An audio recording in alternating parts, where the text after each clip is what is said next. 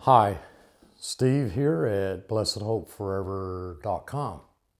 We're going to talk about something instead of 2 Corinthians this Sunday that's kind of been put on a back burner for this.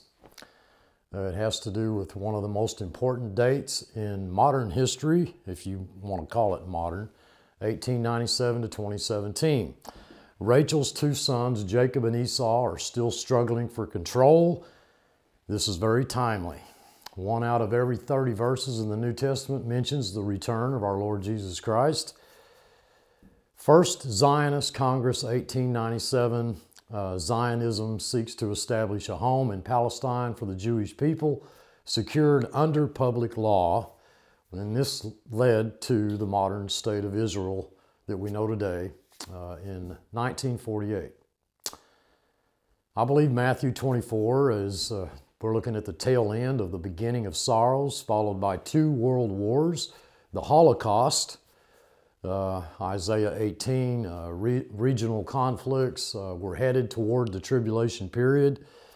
1948, Israel gained its independence. The IDF was predicted in Ezekiel chapter 37, verse 10. The 9/11 that occurred, the war on terror, that's sort of a precursor to Psalm 83. Isaiah 17:9, the destruction of Damascus. Ammon's made a desolate mound. That's Jordan. They got to end the Palestinians, Jeremiah 49:2. End Edom, Obadiah 1, verse 18. That's Jordan. Folks, mankind has gone from seed to young plant with a soon harvest. God said man would only have 120 Jubilee cycles, and then time is up. 40 Jubilee cycles, 2,000 years, that's the seed. 40 Jubilee cycles, 2,000 years, that's the young plant. And 40 Jubilee cycles, 2,000 years, another 3 sets of 2,000 years. That's a total of 120 Jubilees, 6,000 years harvest. Now, Christ said that the harvest is the end. The seed cycle ended in the judgment of the flood. The young plant cycle ended in judgment on the cross.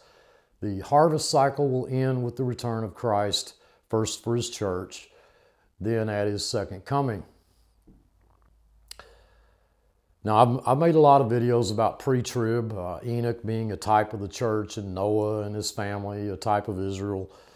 Enoch walked with God, and wham, he was no more, because God took him, and that was pre-flood.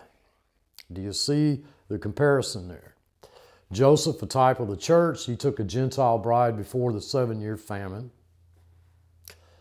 I've gone over a lot of these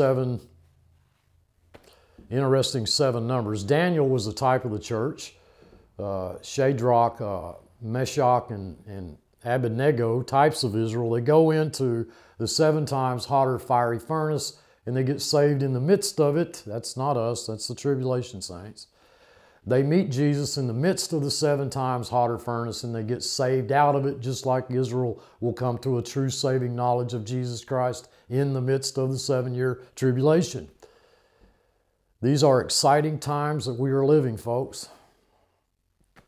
Of course, Daniel wasn't there. He was taken up and he exalted to a high position prior to the 7 times hotter fiery furnace. We are getting close to the end, folks. We're at the end of the end of the end. I'll try to explain that as I go along here. Now, there's many of you out there that think nothing really occurred at the Revelation 12 sign. You know, we did an in-depth analysis of the 23 September 2017 heavenly sign, checking 7,000 years to find no comparable event, 6,200 years into the past, 1,200 years into the future, which is equivalent to man's entire history, to prove that it has never occurred before, nor will it ever again. The sign meant something.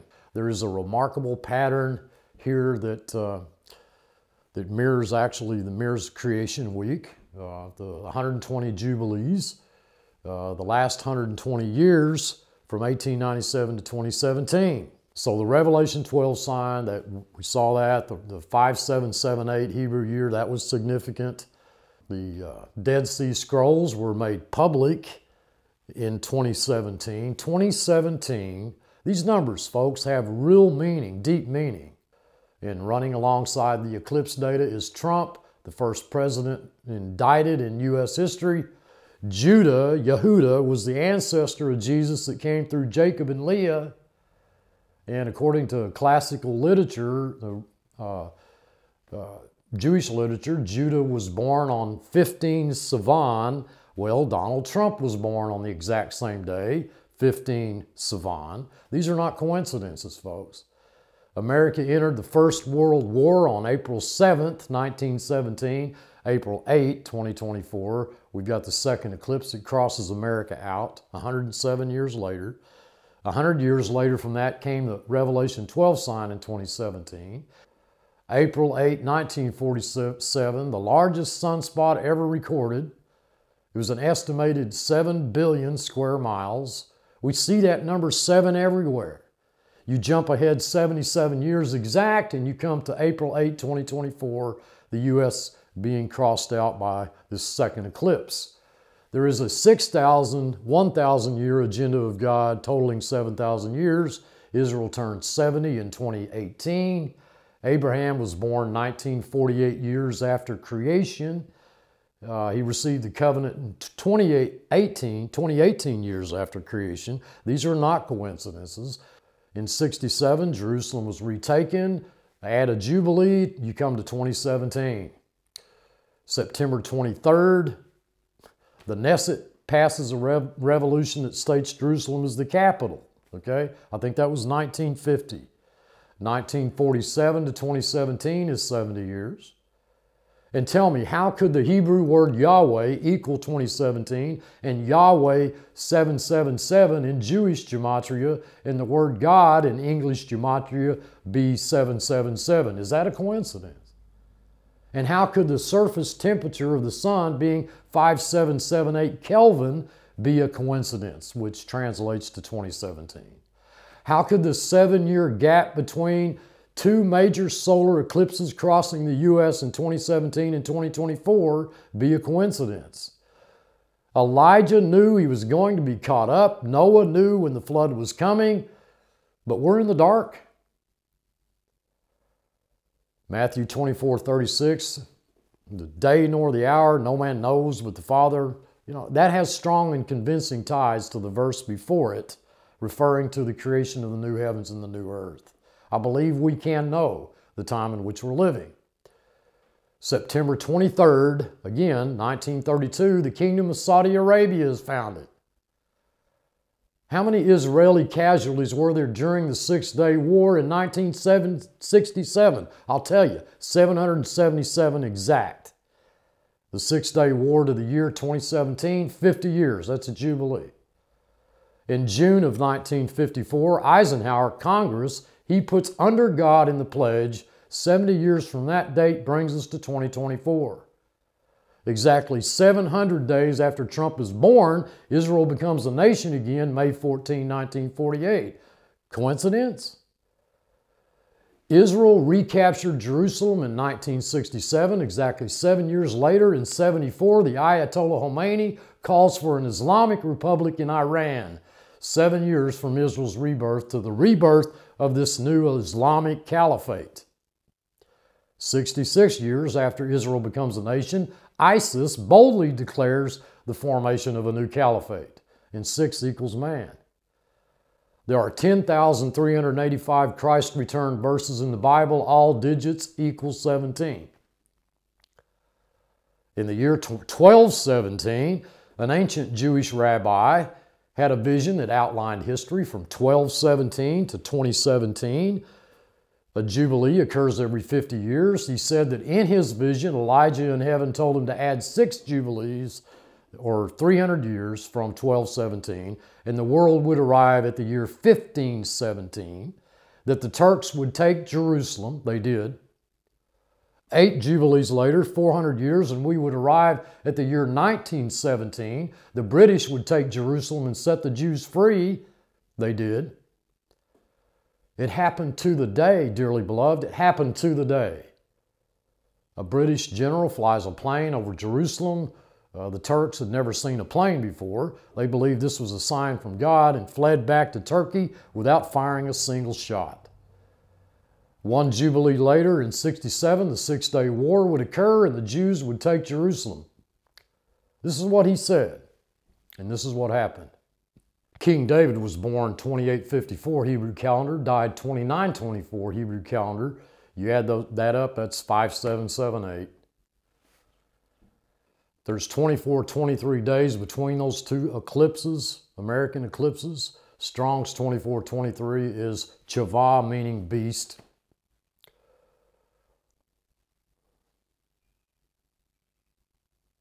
We know that the number 40 in Scripture means testing. It's a period of probation, trial. Numbers are very important, very important. We know it rained 40 days and 40 nights. The Israelites wandered in the desert 40 years. 40 was considered a generation. Moses was 40 years in Egypt. He was 40 years in the desert. Moses on Mount Sinai, 40 days and nights on 2 occasions. The spies sent to investigate the promised land, 40 days. Jonah warned Nineveh, in 40 days thy destruction comes, and so on and so forth. Even Ezekiel laid on his right side for 40 days because of Judah's sins. And Elijah on Mount Horeb, 40 days without food or water. And Jesus, our Lord and Savior, tested for 40 days and nights before his ministry. And Jesus appeared for 40 days after his resurrection. Now, there's other 40s. Judges served and kings ruled for 40 years. Egyptians spent 40 days embalming Jacob's body, Jacob, which represents Israel. So here's what I want to do. I want to put this picture, this graph, this chart I made up here on the screen. I tried to keep it as simple as possible. It's not to scale. It appears that God has revealed a 120-year pattern of events that reflects the 120 Jubilees, or the 6,000 years. 120 Jubilees, that's 6,000 years. And then at the tail end, coming at the tail end of this, we've got another 120-year pattern, 1897 to 2017, to the Revelation 12 sign. I do not believe, folks, that this is a coincidence, that we have a 120-year pattern contained within the overall 120 Jubilee pattern at the end of this. I just don't think it's a coincidence. You might, I don't. This strongly suggests to me that the 6,000 years ended in 2017 at the Revelation 12 sign. Now, that may confuse a lot of people. It kind of did me at the beginning. I don't think that's unusual for God to do that and extend a grace period to us, or a period of warning, which from 2017 to the present, we're 6 years past the sign, and now I believe we may be looking at a 7-year warning after the sign, after these two patterns, which would put us into 2024, which is coming up soon. That's kind of the way I look at it. Now, I'm going to go over some of the details concerning why I believe this period is so important, 1897 to 2017, by looking at what happened during this period, which is unlike anything that's ever happened in the whole history of the world. Now, as you look at this chart that I'm putting up here, this is where I've mapped out 1897 to 2017, that being that 120 Jubilees, okay? 120 Jubilees. 50 times 120 equals 6,000. And I want you to notice at the left side of this chart how that there's a great significance to the year 1897, First Zionist Congress. This date in history, dearly beloved, was so significant I can't even begin to stress the importance of it. As I pointed out when I began this video, This was the precursor to Israel becoming a nation again. This is what kicked the whole thing off. And the guy that began this movement, this first Zionist Congress, I find it very interesting that many of the opposing Jews really thought that this was not going to work, that they were very negative about it. They didn't think it was going to work. In fact, they thought that this was going to cause the Jews more problems than they already had. So they were very skeptical about it. And many of these opposing parties or individuals really thought that the founder was a little demented. They thought the guy had gone off his rocker. Turns out he didn't. If you look at this chart, you're looking at how, starting at the top, it goes from 120, 110, 100, 90, 80, all the way down to 10. Now, it's not that the decades, the individual 10-year increments, it's not that's not where the importance lies. I'll try to explain that as I go along. But if we look at the 120, the first one, the 1897 to 1897, you go 120 years, it's 2017. If you go 1897 to Obama's change in 2007, it's 110. So now we're going down in 10-year increments, 10-year segments here. So we come down to the 100-year, that's Balfour Declaration, 1917, another big date in Jewish history. We're looking at, from that date in 1917, if you go 100 years, you come to 2017. Back to the 1897. 1897, first Zionist Congress to the first Intifada. Don't let people mislead you, like there's some of our generals, our U.S. Top brass, are talking in terms of another Intifada, a second Intifada. Folks, there's not going to be a second or third or anything else. This Intifada, this is, and by the way, when I was listening to the news the other night, I was listening to some of these Hamas people, as well as some of even the U.S. pro-Palestinian protesters, stand out on the street in New York and chant, "Long live the Intifada." So we're looking at 1897 to the first Intifada, which occurred in 1987. That's 90 years. So now we're dropping down to 80 years. 80 years, it's from 1897 to the Camp David Accords, 80 years. That's 1977. Are you looking at the chart? Can you see this? 1977. From the 1947 partition of Palestine into two states, 70 years to 2017. 1897, First Zionist Congress to Israel, keeping Gaza from Egypt. They basically, it's a long story, but Israel, in a nutshell, basically told Egypt, okay, we're gonna move back, but we're gonna keep Gaza. Well, because they kept it, and we got now what we've got going on now, that's clear to see. So from the 1897 First Zionist Congress to Israel, keeping Gaza from Egypt, that's the 60 years to 1957 when that occurred. Now we're looking at the Yom Kippur War in 1973. If you go 50 years, that's to 2023. Most of you are aware of that now.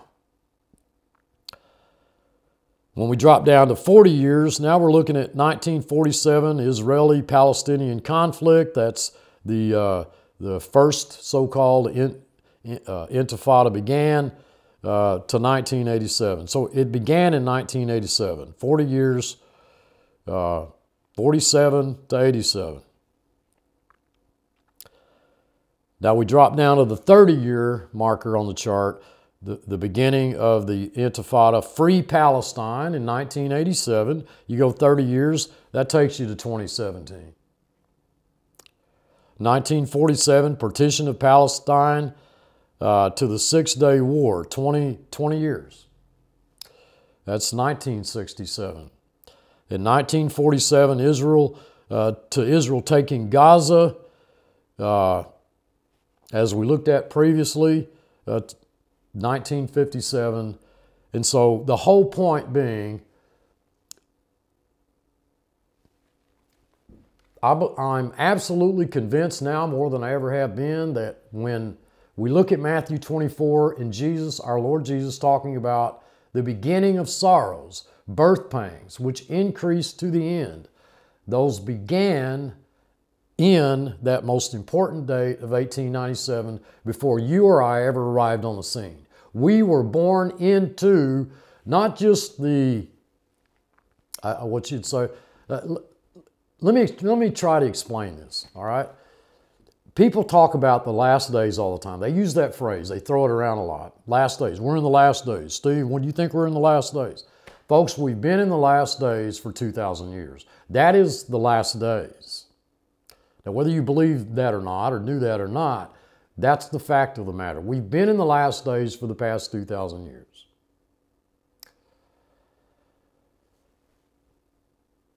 For us to say today that we are in the last days is not exactly accurate.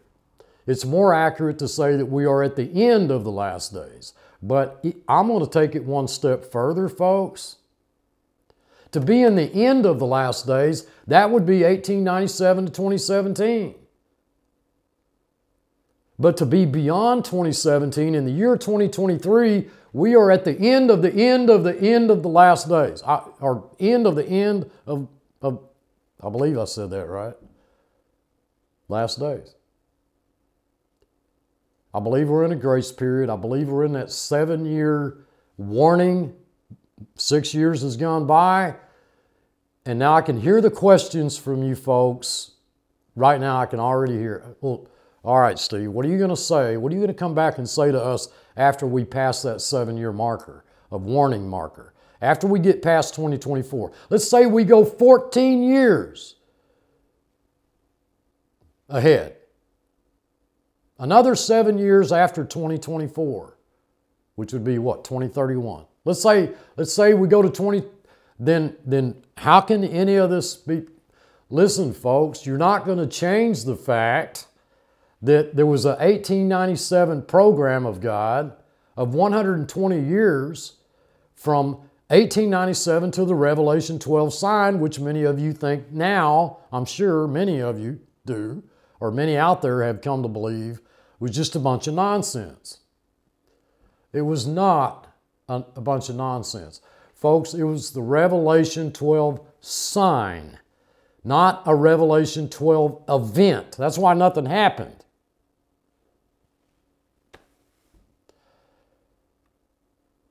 It's interesting. We called it a sign. Every one of us called it Revelation 12 sign, okay? But we looked at it as an event, which was a big mistake.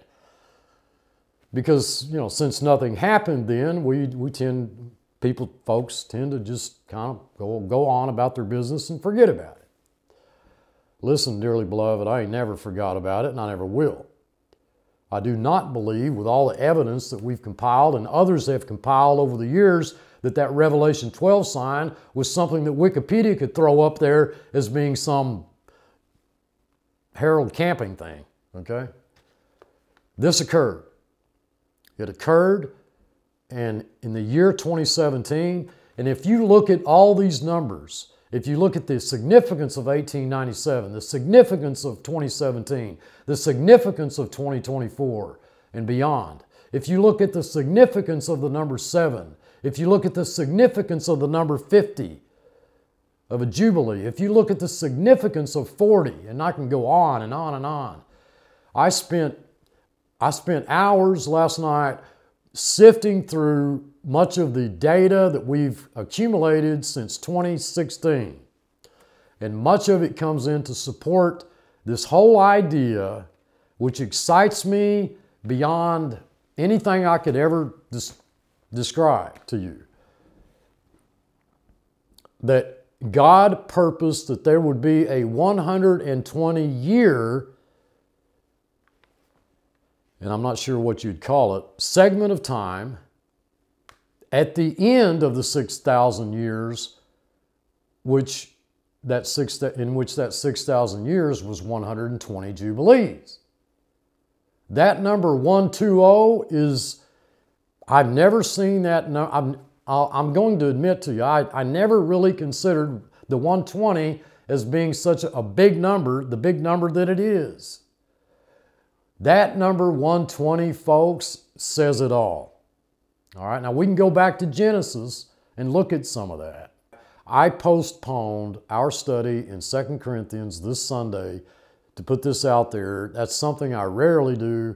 I really consider the verse-by-verse teaching supremely important. In fact, I'm going to admit, much more important than prophecy. But I felt like that this was needed to go out there. People need to see this. If it gives you a little shot of adrenaline, great. All right, if it doesn't, that's okay too. I've got to tell you that we here at Blessed Hope Forever are beyond excited over the fact of where God has brought you and I and His people, the church, in this particular period of history, where He's brought us since 2017. It's phenomenal. The 120 years of Genesis 6:3 is a 120 Jubilees prophecy.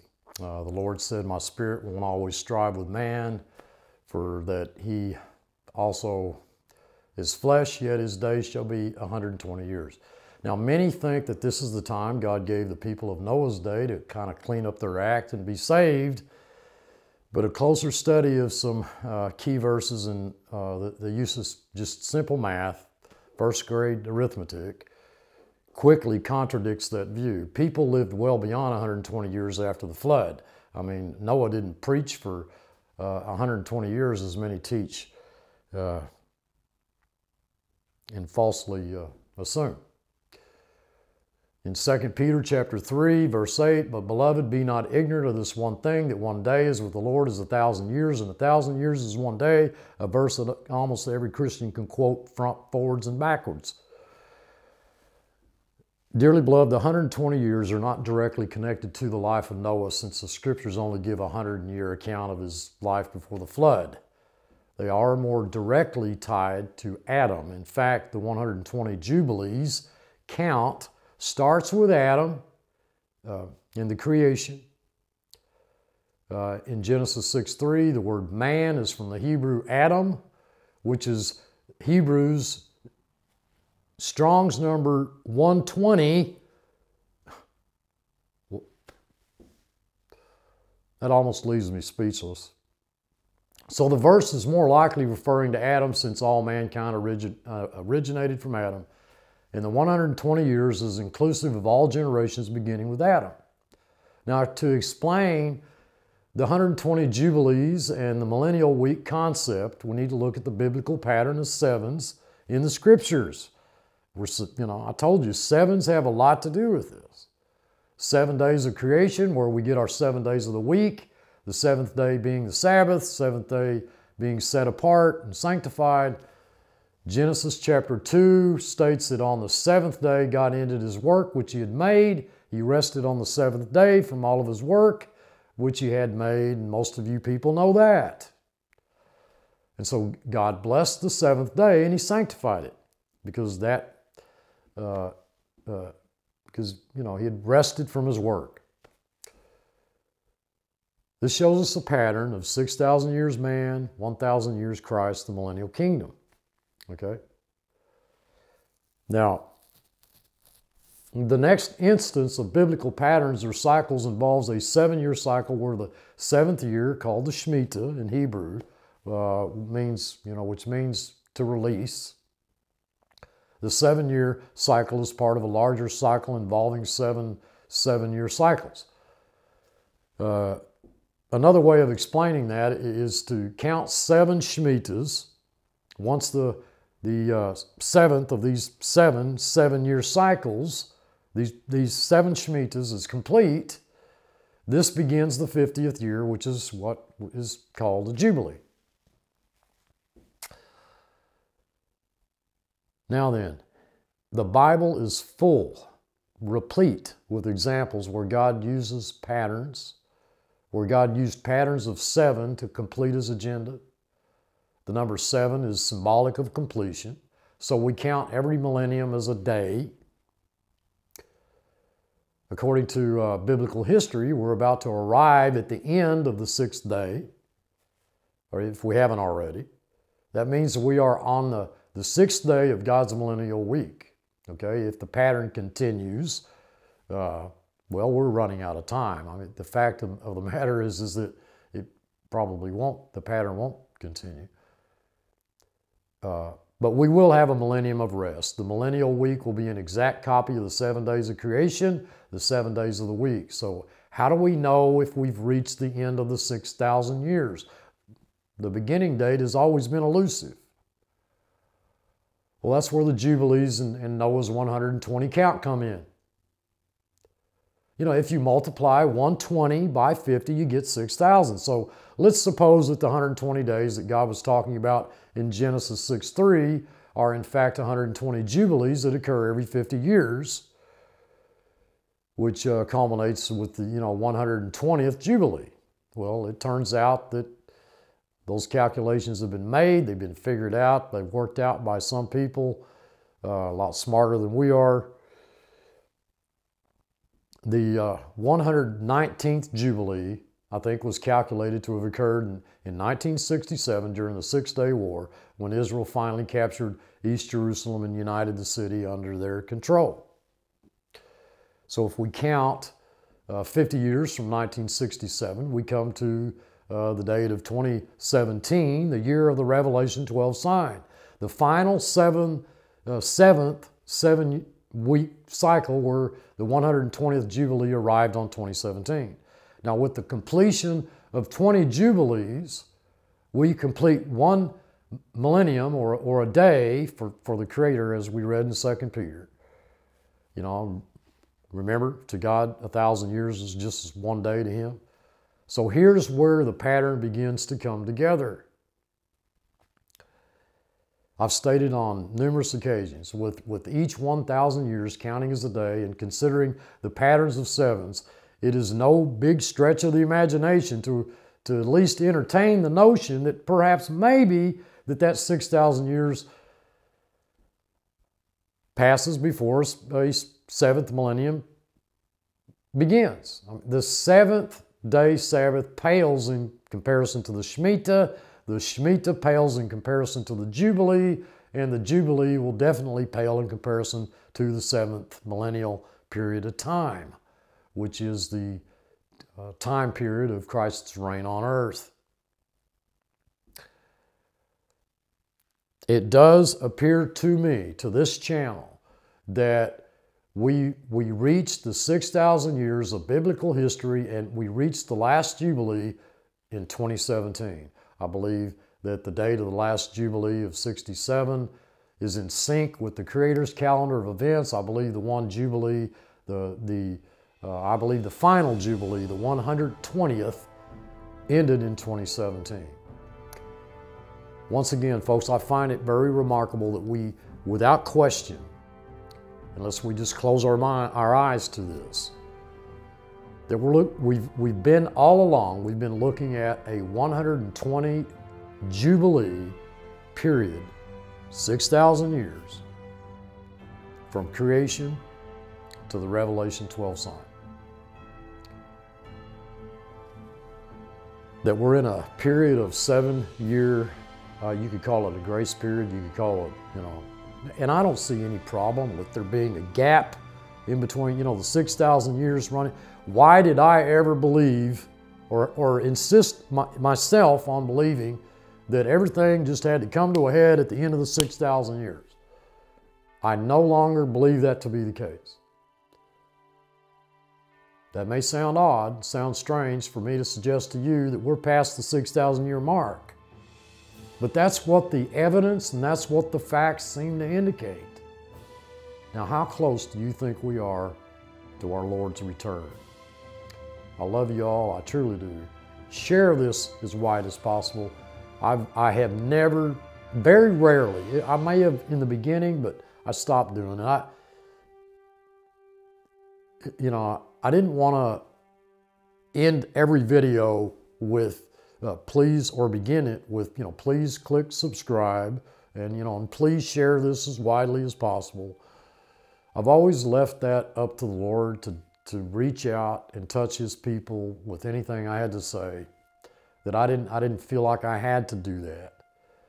I didn't have to monetize videos it's been years since we've ever monetized a video. We just solely depend on viewer support.